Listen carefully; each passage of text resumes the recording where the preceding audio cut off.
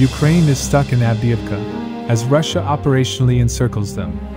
It's day 722 of Russia's operation in Ukraine. Let's dive deeper.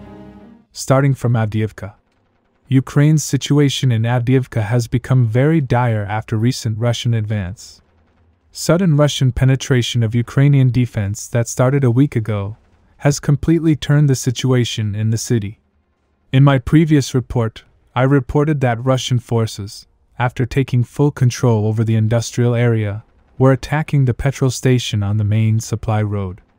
Yesterday it was reported that, not only did they capture the petrol station, but were also able to take a couple of neighboring streets. After this advance, the main supply road of Ukrainian armed forces was now cut. However, Ukraine tried everything to not let this happen. In fact, they deployed one of their best brigades to Avdiivka. In recent videos that were shared by Ukrainian sources, we can see them attacking Russian forward positions with armored vehicles, after which they came under artillery fire.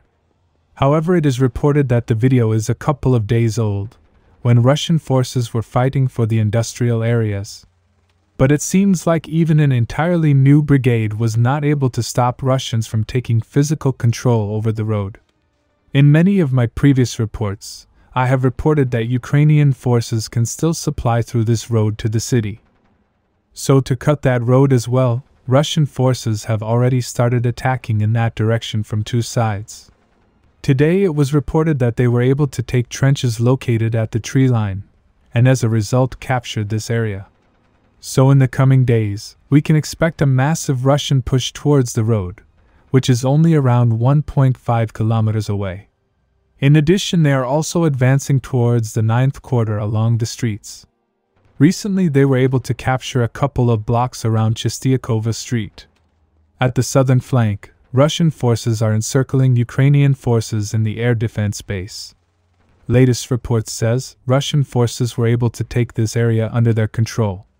They are also attacking from the other side, so Ukrainian forces are at very real risk of encirclement. So it is expected that they will withdraw. We have a similar situation at the southeastern flank. After the Russian forces started attacking from two sides, Ukrainian forces were forced to withdraw from these trenches. Currently, Russian forces are clearing the trenches. In addition, there are also reports that Ukrainian forces withdrew from this area towards the city. Sources say as only one road remains open, Ukrainian armed forces are withdrawing their troops. But as Russian forces are attacking that road from two directions and are only 1.5 kilometers away, mass withdrawal will come at great price. There are reports that Russians are shelling that road very intensely. Some people say Ukrainian forces are stuck as they can't withdraw, as that could cost them a high price, and also cannot hold, as they will be encircled. Many sources suggested that they will launch a counterattack to unblock the city, as they are already building up their forces. But due to the recent Russian strike on newly deployed reinforcement at the Selidov, in which Ukrainian forces suffered high losses, many sources are skeptical of the Ukrainian counterattack. But you have to keep in mind, even after complete encirclement, the Ukrainian garrison in the city will have enough supplies to last for a couple of days. Let's see how the situation unfolds.